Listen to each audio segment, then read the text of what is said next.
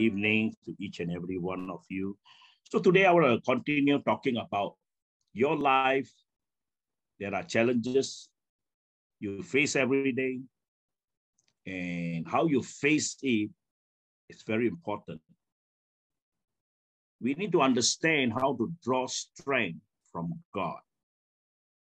In your life, each and every day, the challenges that you face, all right, the moment you step out of your house, you need to understand a few things.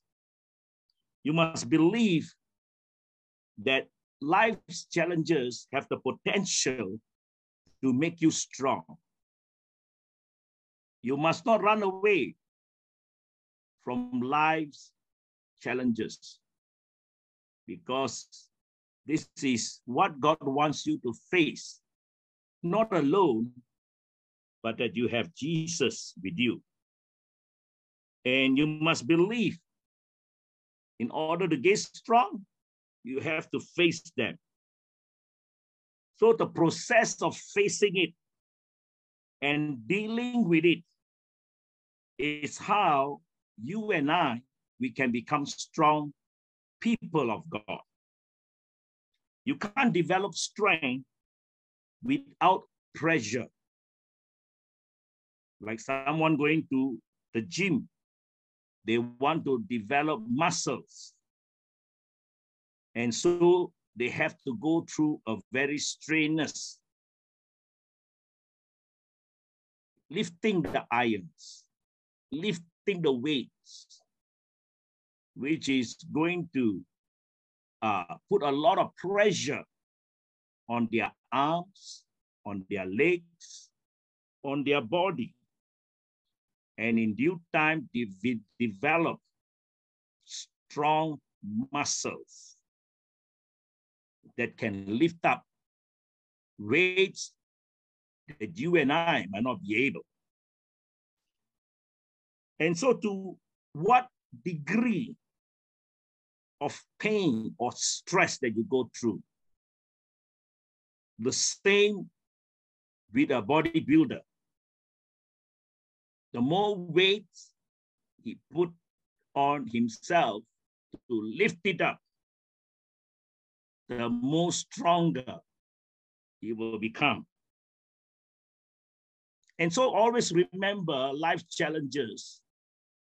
Hard times will make you strong. Comfortable time, no pressure time will make you weak. That's why if you are a parent, do not train your child to be weak by providing everything for them. You do that, you are going to ruin the child's ability to stand and face the world. You must balance it out. A lot of parents, they do not know. They literally make the child, you can say, no strength to face challenges. Everything is provided. They have never worked. They have never tried to make it on their own. Everything mother and father give it to them. You do not do it. You don't even do the works for them. And so how we think about our life's challenges is very vital, because the quality of resilience is the ability to successfully meet, surmount challenges, obstacles, and problems.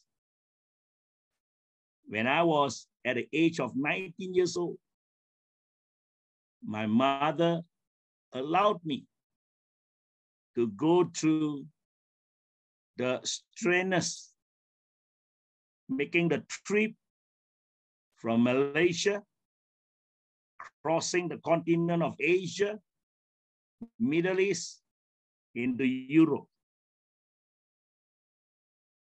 So through that experiences,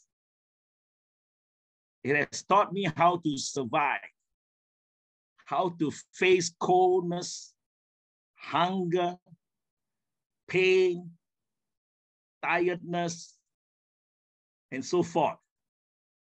So at that young age, I was in a way like in the army, you get trained. It's sad that Malaysia don't have that national service. In fact, I think they scrapped already.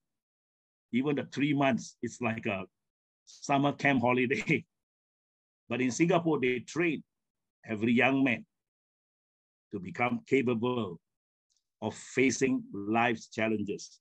So it is so important how you handle it, because you remember Jesus gave a lot of parable about accountability, the faithful servant, what is given, what is going to be required. So you do not give in to life's challenges of pain. Okay? You just become overcomers, because Apostle Paul say, we have faith, and in our faith, we need to live our life as overcomers. That means you go through life, you will face all kinds of challenges, situations, things that you do not like to face. In my work at one time, I used to face very difficult customers. I've learned how to handle difficult customers. Beginning, my body don't like it. That's why people don't like to do sales. Okay, it is they say sales is a very demanding job. You get scolding, you get people throw unkind words at you, the pressure, the demand of forcing you to deliver the goods at a very short period of time, which is not reasonable. And so that was the experience in life doing the sales. I have to meet it. Now, we do not lie, because a lot of people, they try to say everything is yes, can. That is lying. So the Bible says, speak the truth in love. We should not promise if we cannot make it. It's lie. It is not, well, I try. That is not good enough. Okay? It is either you can do it or you cannot do it. And it calls for what? Humility. Pride is I can, everything I can. That's pride. There are things you cannot. You have to say cannot. That's life challenges. You of course, the pressure, because you wanted the job and you cannot deliver it. Don't lie. Don't say, you know, these challenges, I will just say I can do it. And then you never. When I go to East Malaysia, I have to train some leaders. Everything is okay. Everything can, Pastor. Eventually, I told them, look, as people of God, you cannot say everything can. That's your challenge. You have to say no. You cannot meet the deadline, say, no, I cannot meet the deadline. You cannot get to the meeting on time, say, no, I cannot get to the meeting on time. So this is all tests in your faith, in walking with God. God is looking at you. How do you represent him? You want to be a good witness. You don't want to be a bad witness.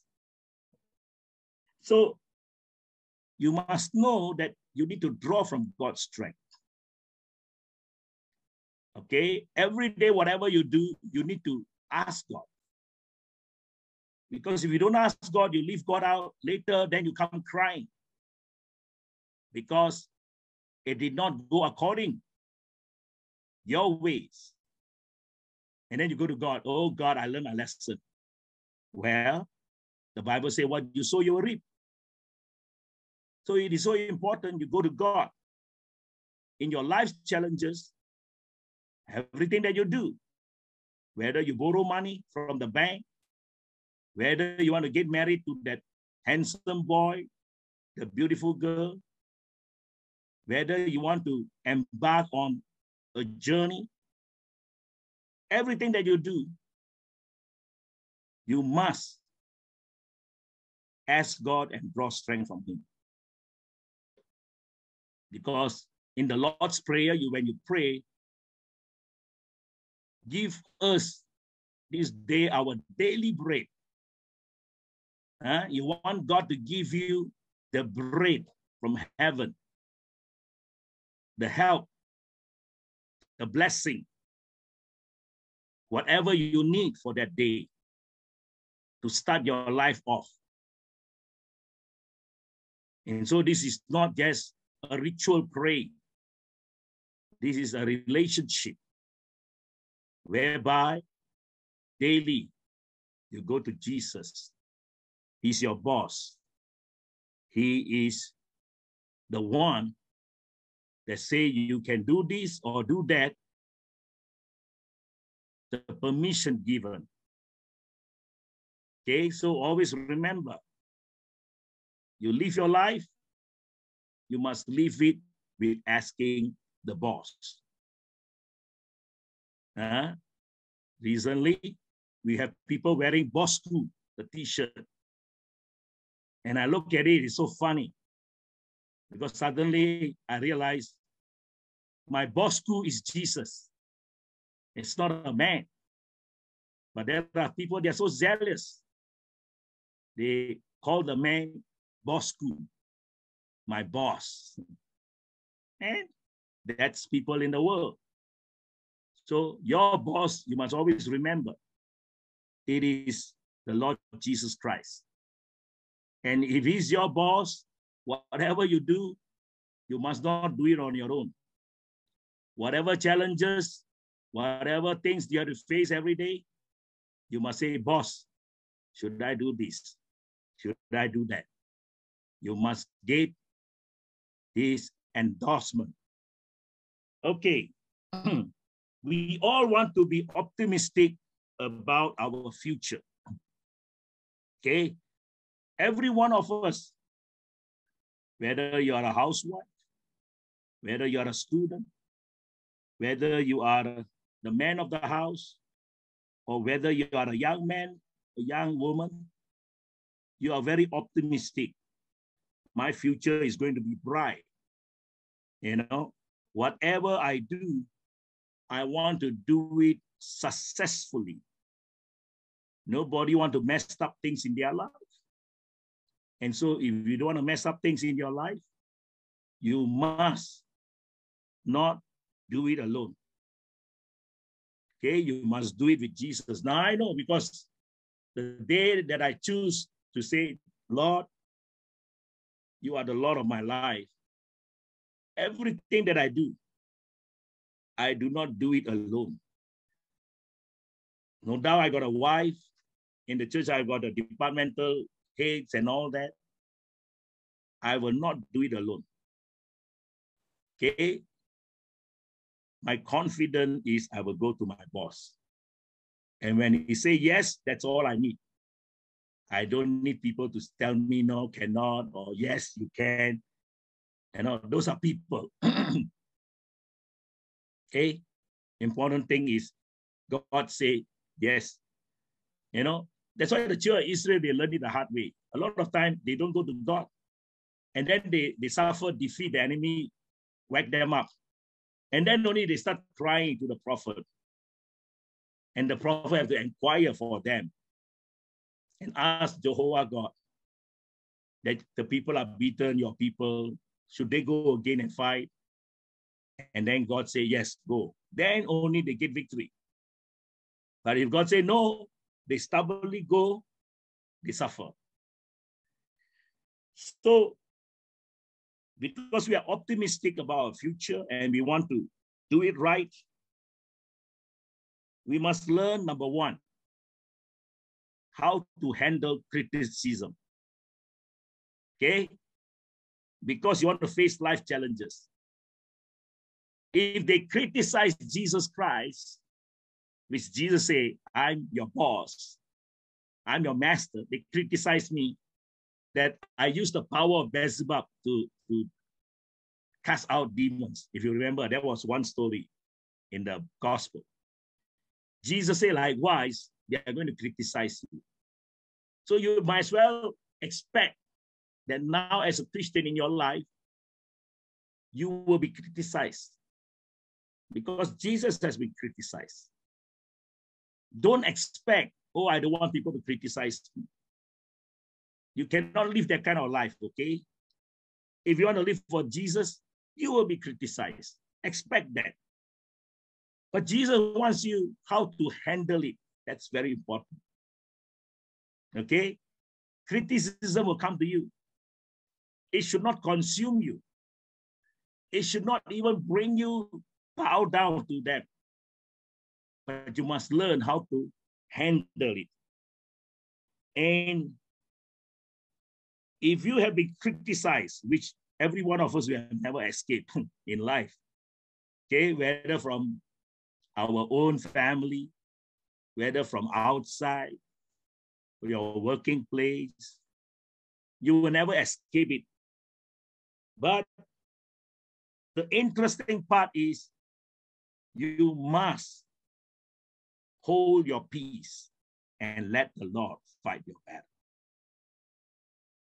Don't handle criticism with, I will pay you back. That is not the way that Jesus wants you to do.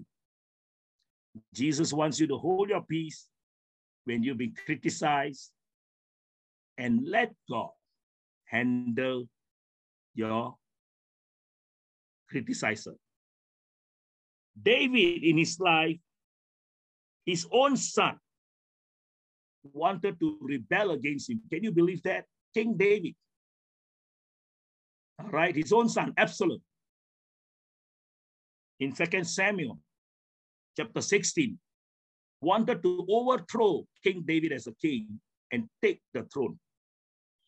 And of course, there was one fellow by the name of Shimei. 2 Samuel chapter 16, verse 5. One of Saul's household. He cursed David and he threw stone at him and his men. He said that God was repaying David for all the blood that he had shed, and that the Lord had handed over the kingdom to his son Absalom. So here, King David is going to be the king of Israel. But Saul's household got this guy named Shimei, a handicapped guy. And he was cursing David and throwing stone. So here is a handicapped guy, can you imagine? Cursing David, criticizing that because you have killed people, everyone, and now this is what you get back. I mean, he was throwing judgment upon King David. And of course, King David has got a lot of general warriors. And one of them told David, why you allow this guy to curse you to throw stone? Let me go cut his head off, which he could have done it. But David hold his peace. David could have taken things into his own hand and told his general, go and cut his head off and shut him up once and for all. But David did not do that. He just leave it to God. Okay? So this is where criticism is something you can avoid easily. How? Don't say anything. Just don't say anything. Let them criticize, now just keep quiet. Hold your peace. And so, if you want to be a good leader, if you want to be a good disciple of the Lord Jesus Christ, you must do nothing when you have been criticized. Don't become justifying and defensive. Don't. Because truth will prevail. All right. You have God is your defender. You don't have to defend yourself. Does that mean to say you just don't do it? Yeah, don't do anything. Because now God wants to be your vindicator. He wants to vindicate what is right and wrong. And that's why the Bible says, judge not, that you will not be judged. Whatever you mete out is going to meet back to you again. So we need to be people that hold our peace. If you are willing to stand out from the crowd, now not everybody, when faced with challenges, dare to do that. But today we are learning to be like Jesus. You remember when Jesus was arrested, everyone took away, you know. Even Peter said, no, I don't know him. So it shows fear overcame them. And that's why we need to pray, whereby filled with the love of God, it will cast out the fear. All right, I told you in China, and I was with the Amy Wang and the group teaching, and we thought that the Red Guard was coming to knock the door down and arrest all of us. So I'm there teaching them as one of their leaders. I went to hide in the room. Later, I repented. I was so shameful.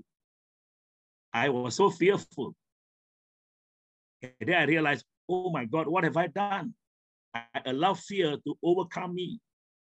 Instead of standing in the front line, I took off, you know.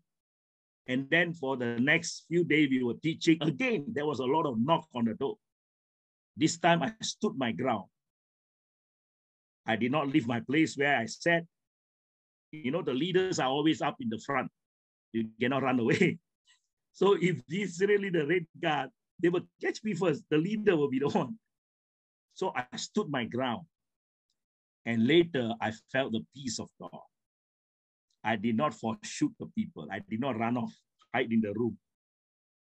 All right. So this was a lesson for me. And the question is not, will I be criticized? But how can I handle and learn from criticism? Okay, many of us, we don't like it. But today I'm telling you, whether you like it or you don't like it, you will face criticism. So we know in criticism, is there truth in it? All right? Or is God saying something to you? When you're criticized, you got to ask the question in your head. Is there truth in it? What they are saying, is it true or not? Now, David, of course, his hand is full of blood. He killed people. All right, innocent people. And took their wife, Bathsheba. Uriah got killed, his general. So his hand is full of blood. So David, in his head, he said, yes, she may criticize me, it's true. So sometimes we got to start thinking, what they're saying that I'm not honest, is it true or not? If it is, then we need to repent. Then we need to say, God, forgive me. They criticize me from being dishonest, and there's truth in it. Or they criticize me from being lazy, there's truth in it. Or they criticize me for being not compassionate, there's truth in it. I'm selfish, then I need to repent. And also, we got to know the difference between constructive and destructive criticism. This is so important. That's why I said, if they criticize you, is it truth in it? If it is true, then it's constructive. It will get you to become better, repent, and be more man or woman to face your weaknesses. Okay? If they say you're a lazy person and there is truth in it, you're lazy. You don't like to work. You don't like to, be doing busy. All the time you are laying around. Then it's true. Then you have to swallow your pride and say, I got to repent. I should not waste time. I should be doing something. All right, constructive criticism. But if it's destructive, all right, no truth in it. They want to tear you down or they want to bring you down because they are envious, they are jealous. Okay? Then you leave them to God. You don't do anything about it. You see, we need to realize that the positive, constructive criticism, it will build you up. Whereas the negative, destructive criticism, it will tear you down. This is where you need the discernment. All right? Now, if you are working in your company, you're hardworking, you're bringing in results, and then you have your supervisor or your boss or your manager criticizing is not enough and you are lazy and all, which is not true. Then what you need to understand and discern, don't continue working in the company. Why? They are jealous of your success. They want to tear you down. And you cannot go higher because they are on top of you. One time I worked in an advertising company. The boss knows I'm a pastor. In fact, the boss is a member of the FGA.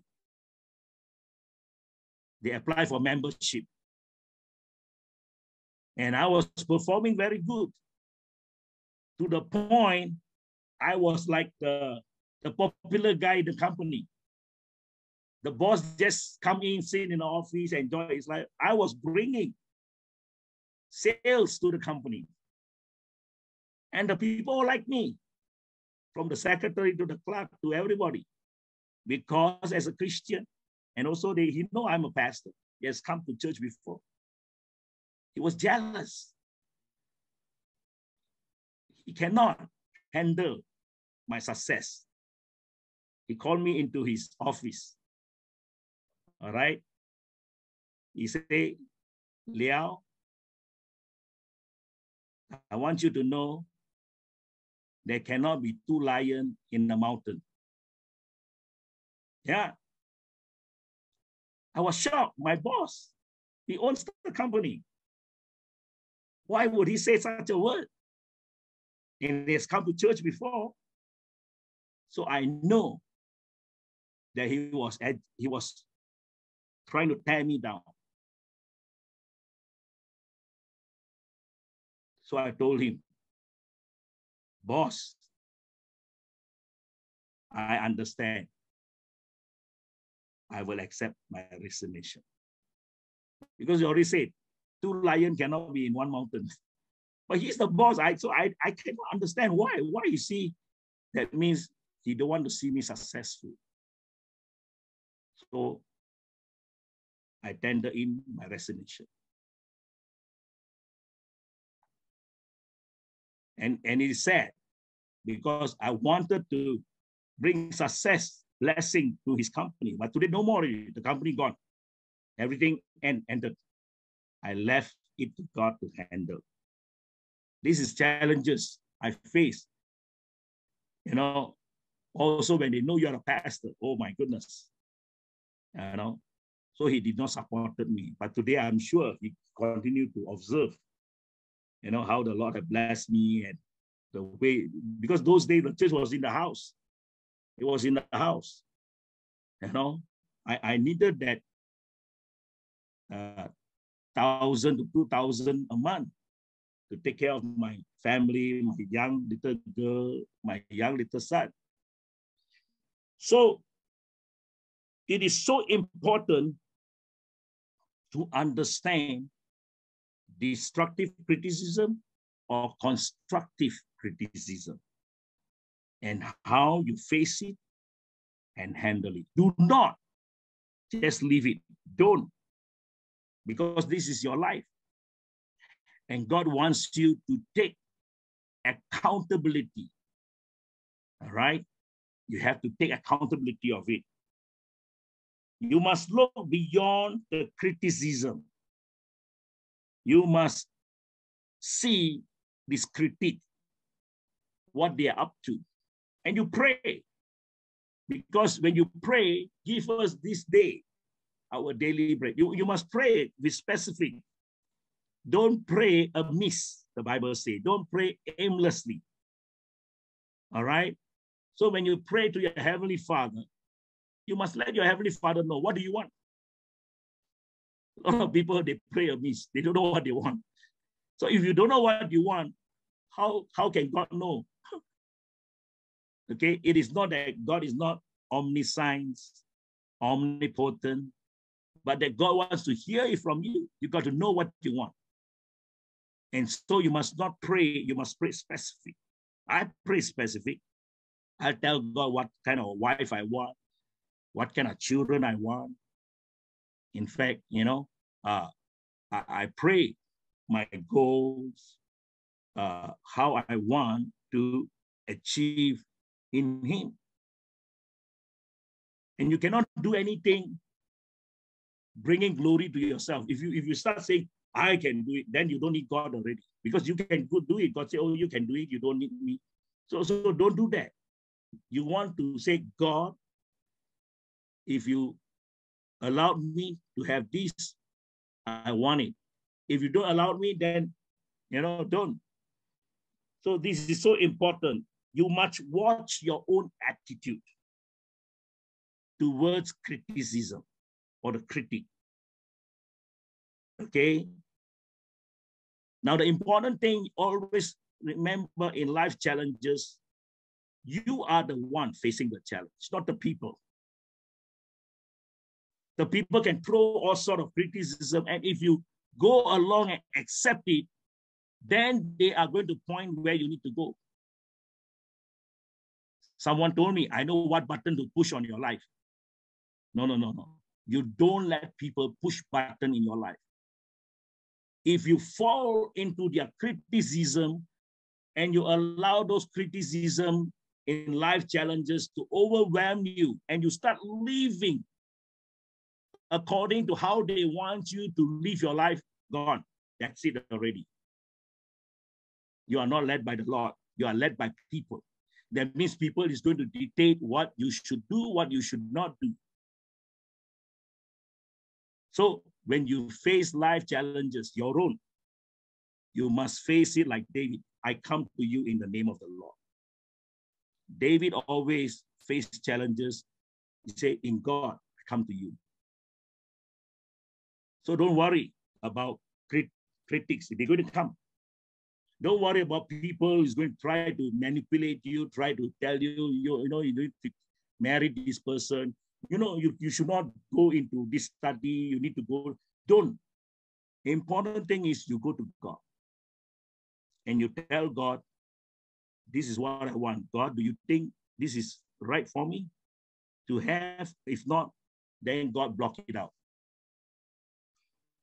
Okay? We must realize that good people always get criticized. I don't know. I saw there was this leader who has been so faithful for so many years. Later, when he retired, they call him, you old man. I say, oh my goodness, what happened to the respect? When he was in position, everyone showed the respect.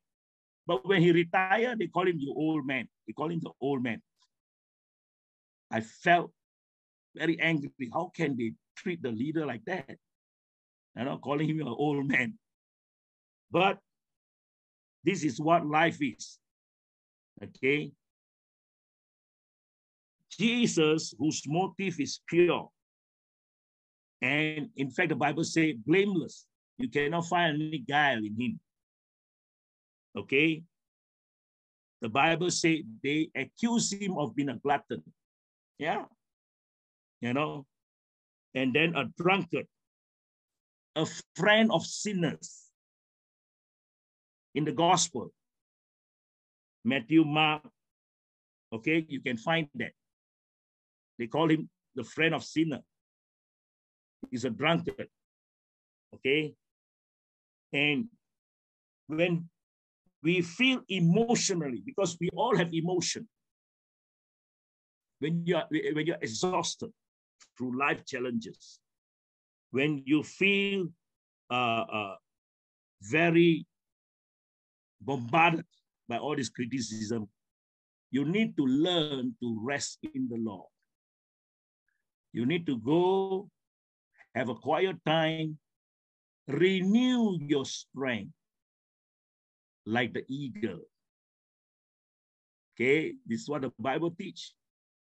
You need to rest in the Lord, and God wants you to, there are times you go and get the strength from the Lord. Always surround yourself with positive people. People that can lift you up, not tear you down, people that can encourage you. That's why Paul always say, let us exhort one another. Let us inspire one another. Don't hang around people that will tear you down, that will somehow become, the holy judge and start judging you because you have not prayed enough, condemn you. Because you are not reaching out enough, condemn you. You don't need any more condemnation. Because the Bible says you love God. You want to do your best for God. The only one that can condemn you is God. Conviction is not condemnation. Okay, condemnation comes from the enemy, but conviction comes from God. That's why God said, neither do I condemn you. Go and sin no more. That's what God told. Jesus told the sinner woman, I will not condemn you. Go and sin no more. And that's how we should be. Do not condemn people. If you want to bring them under conviction, let God bring them under conviction. But you must withhold back from judging and condemning them. Amen. So, responding to criticism is a challenge in life. And you need to be kind to one another, the Bible says. When David, he was kind to those around him, his general. Even when the three of them risked their life to bring him the water, they were showing kindness back to David. David did not drink the water. In fact, David honored God with the water. He poured it out to God and said, these people, they are so precious. They risked their life bringing me the water. How can I drink it? So he poured it as an offering to God. You see, in David's life, it's all about God. And he showed the people around him how everything that he received, whether good or bad, he will always go to God. And this is where you and I, in our lives, we need to go to God. Everything that we receive, good or bad, go to God. Don't go to people. You see, a lot of time we fall for that mistake of going to people. And if you go to people, it's going to go bigger, the problem. It's not going to be solved. Because why? You're going to the arm of the flesh. And the flesh is not going to help you. The flesh already got problem. So flesh and flesh is even worse. So you better go to God. And eventually, as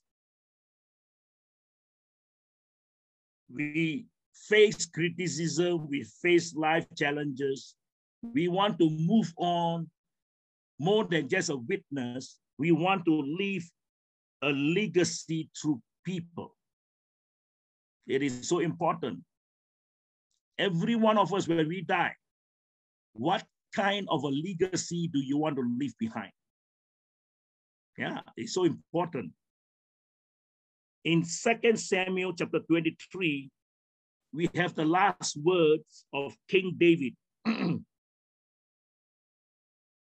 No doubt David was a great leader, and he did amazing things for God and for the people. But David left a legacy through inspiring others through greatness. Okay? Because David trained up mighty warriors who did exploit beyond him. That means David had this mindset. I want the people I train to be even greater and better than me. And that's how it should be. In 2 Samuel chapter 23, verse 8, 37 men were mentioned. 2 groups of 3, Abishai, Benaiah, and 29 others. All these are people trained by King David. Same thing today. If you are mentoring someone, you are leaving behind legacy, whereby they will say, wow, brother so-and-so or sister so-and-so has imparted very strong discipleship into my life. Or your children, they say, mom or dad, they did not leave me with a lot of money, but they leave us with strong teaching, family life, character. Okay, so this is so important. Also, the Bible says King David raised up this Josheb-Basshebet in verse 8. Okay, 2 Samuel chapter 23. This fella raised his spear against 800 men and killed them all. Such great warriors David had trained. One guy killed 800 people. I don't know what kind of strength he got, but I'm sure God was on his side. Maybe he's trained his men. You don't rely on your own strength. You rely on God's strength. And so the men all become followers of David on God's strength. One man can kill 800. That's amazing. All right. And then also, he went on to mention Eleazar, Abishai, how these mighty warriors, they can take down 300 men. All right. So this is something very amazing. And today we need to ask ourselves, who is looking at me? Your friends, people in the church, your children, your neighbors. You got to ask yourself, who is looking at me? And so how you face your life challenges is important. If you are frustrated by it, if you allow it to destroy you, then it's not going to bring God glory. Then you're going to say, oh, look, that's a Christian, but I don't know what has happened to this Christian. He kind of faded out. And also, who are you influencing?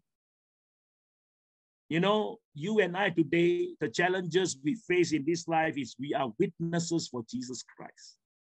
Always remember that. And because you are a witness for Jesus, you are going to influence someone. You cannot run away. All right? You need to realize that. The world is a small world. You cannot run away. I remember when I was working, trying to pastor the church and then trying to do some part-time job and all. And I ran to this company, and there, behold, I saw Sister June, who is going to be years later the saints of Gospel Lighthouse, Kuala Lumpur. So you got to maintain a good witness. Because one day in the church, Sister June came up to the church and Sister June said, "Oh, you are a pastor? But I thought you are doing these sales things and all." And so the world is a small place. But you as a witness is very important. You cannot hide yourself.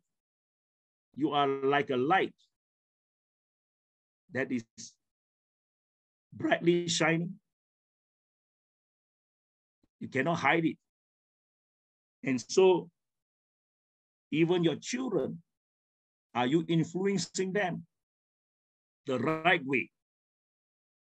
Okay? Who are you inspiring? You need to have people come to you and say, "Thank God you inspire me to become more faithful, to pray more, to love God more." So you are influencing whether the next generation. That is your life challenges. It's not about making money. It's not about seeking the position. It's not about greatness. In fact, the Bible warns us, don't try to seek to build yourself up. If you do that, you are going the wrong way. I've known some people, they try to build themselves up. I can see it, so obvious. They always want to be out in the front and they want the leader to recognize them and all that. But they faded out of life. No, they faded out of life. Very young age. I got worried. And so I told myself, God, I don't want to be up there and all. All I want is, I want to influence someone, inspire someone, because they are looking at me. I want to be a good witness for Jesus. Quote, the pessimist complains about the wind. The optimist expects it to change. The realist adjusts the sail. Remember, don't be a pessimist. All the time you're complaining but doing nothing about it. Don't be the optimist. Just wait for it to change. Wait for life to happen, and it's not going to happen. But be the realist. The realist say, I'm going to adjust the sail and start sailing towards the high calling that God has for my life. And truly, Jesus Christ has called each and every one of you. You must be the realist. You must live and face the challenges. If you don't know, seek counsel. And you must get the direction. So remember, in life, don't be burdened down by challenges. Okay, a lot of people, they allow challenges. In fact, I got this one fella, he tried to hide as though you don't have any challenges. You know, like the ostrich. You know what the ostrich do in the Sahara Desert? When they see the lion coming, the ostrich put the head in the ground, in the sand, so to say, no, it's not coming. This is not real. I'm hiding. You have to face the lion. All right, but you're not facing it alone. Like King David, you are facing the lion with the Lord Jesus Christ in your life. And Jesus is going to say, storm, peace, be still. Jesus is going to say, not you. You and I, we are in the storm, okay? But Jesus said, storm, peace, be still. So the Lord bless you this evening. Face the challenges in your life. Be brave in the Lord. Do not allow fear to overwhelm you. And live in victory in Jesus' name. Amen.